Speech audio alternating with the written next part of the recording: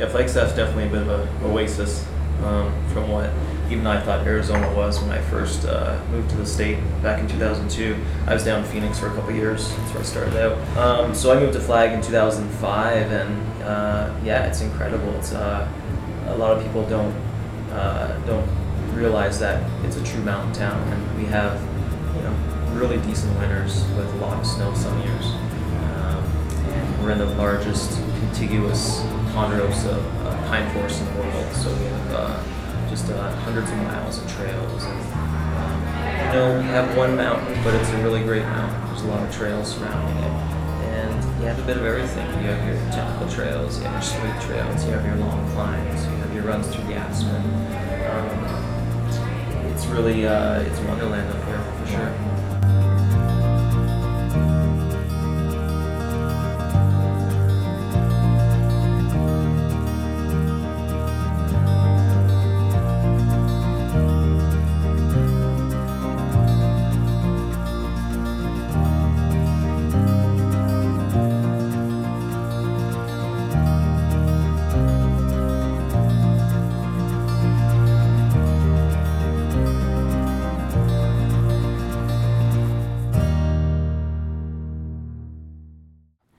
Yeah, I came out here about a year and a half ago to visit Ian Torrence, and he kind of showed me around, and I fell in love with it. It's I grew up in a small town, and I've always wanted to get back into a small town, and Flagstaff's just that perfect place. I'm from a small rural town in Virginia, and Flagstaff is actually much bigger from where I'm from. So for me, it was a step up. It was like, oh, there is a lot going on, but I also enjoyed the open space. And I think it's great that you can just walk out your door within a few minutes. You can be in the woods and not really see anybody. It feels nice, it has a real outdoor vibe. Like almost anyone you meet does something outside. Just a nice, quaint mountain town. There's a college here too, so it's nice laid back. Rarely see people wearing suits or anything like that. It's like t-shirt, jeans kind of place, and that kind of suits my style for sure.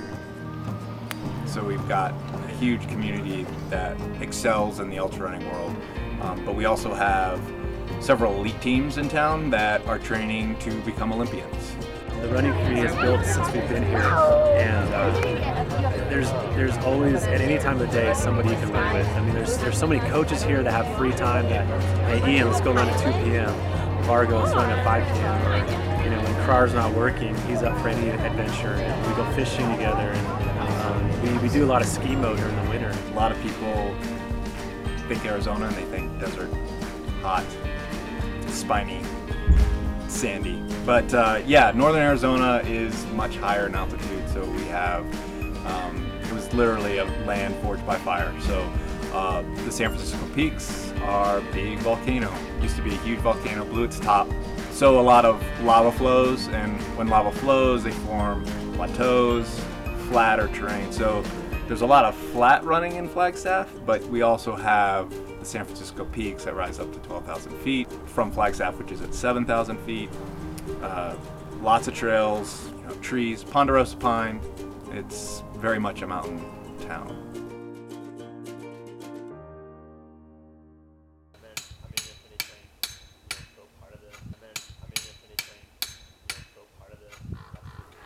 Yeah, so skyrunning is basically mountain running. It's you see a mountain and you run up it, and if that goes straight up, then that's kind of what skyrunning is about. It's taking the steepest line, high altitude, going up and over a mountain, maybe through inclement weather. I selected Flagstaff to be the finale actually of the entire series, and it's exactly the type of race that I'd expect. It's just going straight up the side of the mountain, straight down again, very steep, stunning views. You can even see the Grand Canyon from up there. For me personally, I'm drawn to the toughest races that are out there, the hardest races, and if I can create something and share that with a runner that maybe doesn't know that this kind of thing even exists, and they can push beyond their limits and they can find some personal satisfaction out of it, that's worth it for me, and that's why I'm doing this. That's why I'm out here, and I'm just sharing what I love, which is doing tough races.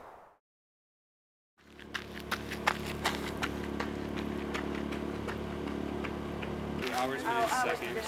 So just, you know, to keep track. Yeah. Okay. The most important turn of the day is after the first aid station, mile 5. So don't go that. Well, we're really fortunate. We live just about a quarter mile from Buffalo Park, which is kind of the gateway to these trails and the San Francisco peaks. And from there, it's really a network spiderweb of trails that really surround this entire mountain range.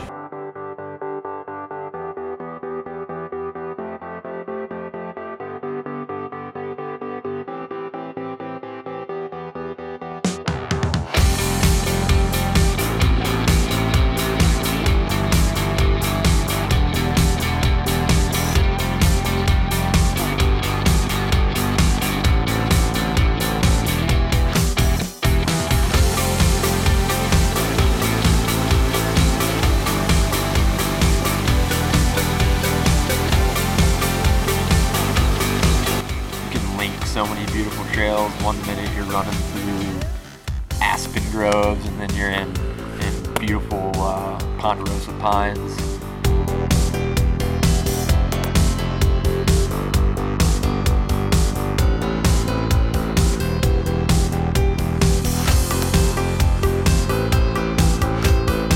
So you got snowball ski resorts, snowball ski area, and that's just a whole other world of it's a whole other playground. In terms of altitude training, we start those runs at 9,000 feet.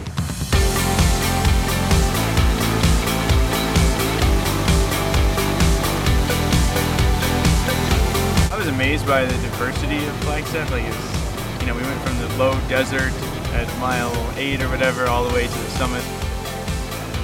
Yeah, it was just really cool to be back among the aspen trees. It's perfect turning right now, and to have such a neat mix of like trail and off-trail stuff. It was nice where it's really cool course.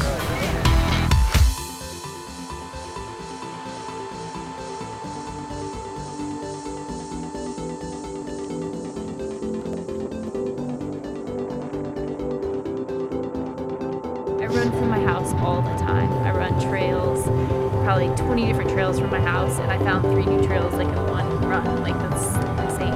I think for this race, he did a really good job of showcasing some of the best of like variety of terrain that we have.